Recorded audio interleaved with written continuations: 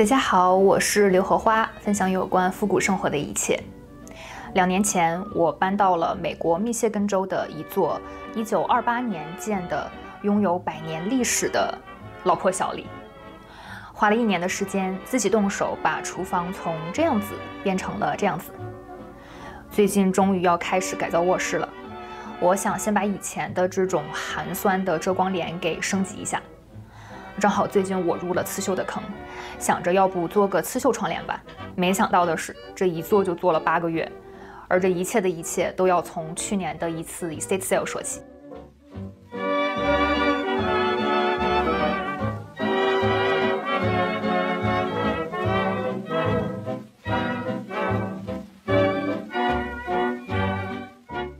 我以前在国内的时候从来没听说过 estate sale 这种东西，所以给不了解的小伙伴科普一下。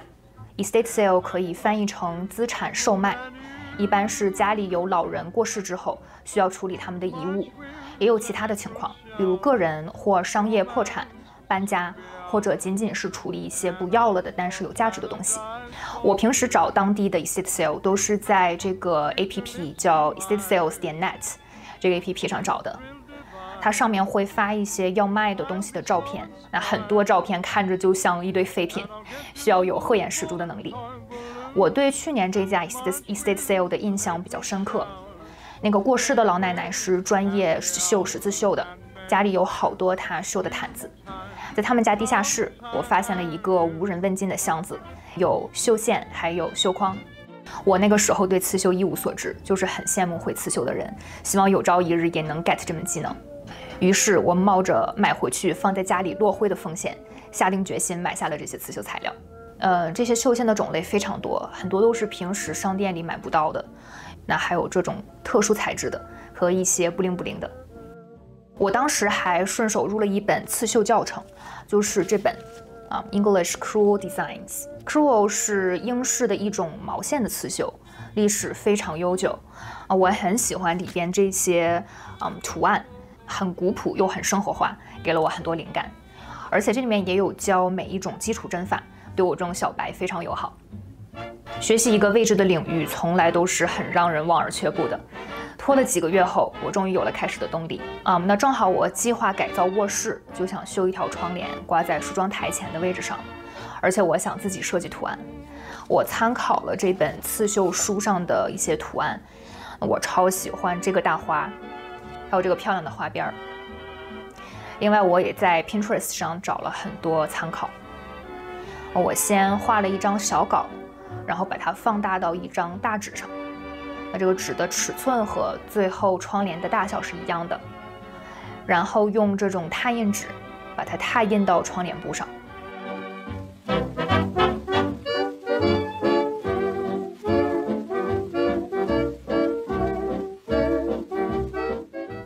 我对这种弯弯曲曲藤蔓式的设计很满意，有点英式乡村的风格。终于正式开始刺绣了。我首先绣了这个粉色花花的部分。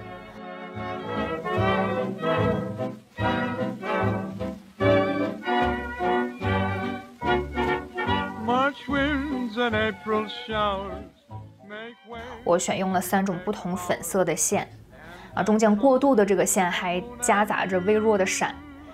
我太喜欢这个搭配了，绣完之后觉得怎么这么好看，我就是小天才，自信心爆棚，完全不知道接下来等着我的是什么。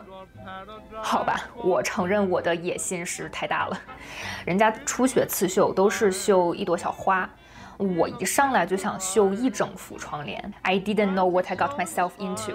对刺绣一无所知的我，完全低估了这个项目的耗时。这个视频最早的片段是去年7月份录制的，那从那个时候开始，我绣绣停停，上班绣，下班摸鱼的时候也绣，中间还穿插了好几个别的项目，直到前几天才全部完成。我觉得刺绣入门其实不难，难的是一针一线绣下去的耐心和不断练习、精进技艺的决心。就这样一朵粗糙的花，都是一针接一针磨出来的。真的太佩服专业的绣工了，是怎么做到一绣绣一整天，天天如此的。我对刺绣的执念一部分是来自于我奶奶，奶奶在我很小的时候就去世了。那爸爸跟我说，奶奶生前就是出色的绣工，给出口的纺织品做刺绣，用赚的钱在那个艰苦的年代养育了3个儿女。我脑海里就经常浮现出她坐在炕上，点着煤油灯刺绣的场景。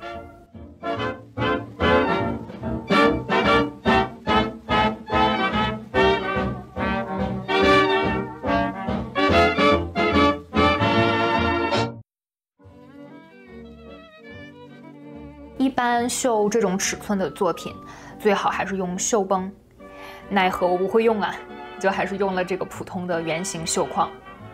这里有一个小窍门，就是当你绣好一个部分要绷下一个部分的时候，可以用保鲜膜包上，这样可以保护绣好的部分。在手残眼瞎之后，我终于完工了。可是，这只是窗帘布，窗帘还没开始做呢。大概我就是喜欢给自己找麻烦。那我要做的是罗马式窗帘，就是一种可以拉上去的布艺窗帘。我是跟着油管的教程做的，首先把一块衬布和窗帘正面相对缝合在一起。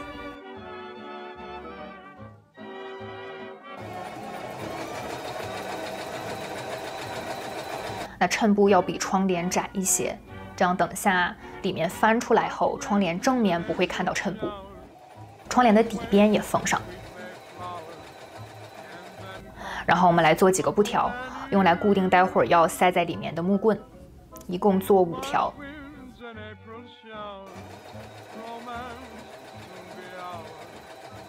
布条可以用这种熨烫胶贴贴在窗帘布上，这样正面就看不出缝合的线的痕迹了。我要疯了！我刚才把这个上面那个塑料膜当成粘布的胶，我去拿那个熨斗去给它粘上。我觉得我简直太傻了，就是个包装。March winds and April showers make way for happy hours and May time, June time, love time and you.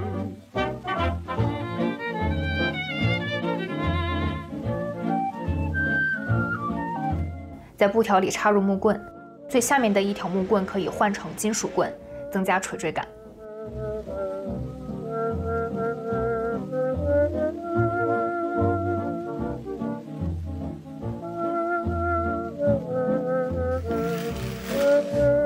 正面翻出来后，在木棍的左右两边缝上2个金属圆环。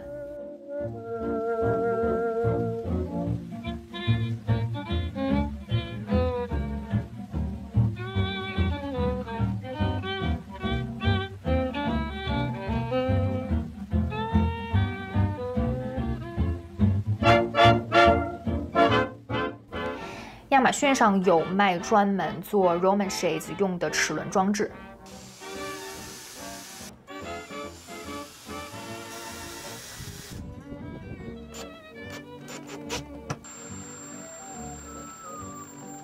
把布料和木条用钉枪钉在一起。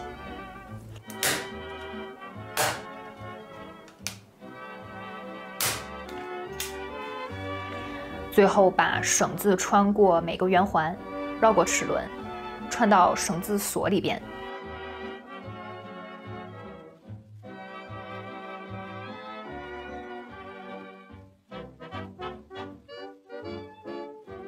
这样就可以安装在窗户上了。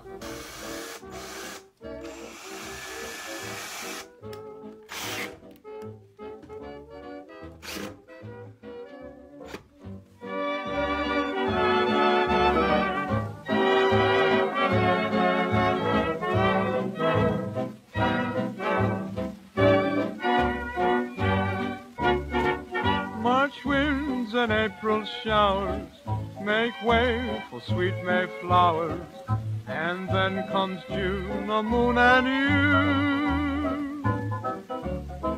March winds and April showers, romance will soon be ours, an outdoor paradise for two.历时8个月，投入和产出完全不成正比的复古田园刺绣窗帘终于完成啦！我觉得达到了我的预期尤其是当夕阳从外面洒进来的时候，这个窗帘甚至有一种彩色玻璃的效果，特别好看。因为这个窗帘我是挂在了梳妆台前，我也把梳妆台好好的收拾了一下，给你们介绍一下上面都有什么。首先是这个超级古老的灯，在 Facebook Marketplace 上淘的。我觉得它的这个荷叶边的形状真的太好看了，但有一个问题就是这个电源线，它必须摆成一个特定的形状才能亮，像这样它就亮，像这样它就不亮。我以后可能得把它的电线换一下。然后这边是一个镜面托盘，上面有一个复古的香水瓶，上面是一个拿着花的小姑娘。然后这个形状比较华丽的玻璃器皿，我用它来装棉签。下面这里是我买的一套 vanity set， 这个 set 有4样东西。上次有人问怎么买，我是在 Instagram 的一个古董卖家的页面上买的，这一套是40多刀。国内可能比较难买，有知道的小伙伴可以分享一下。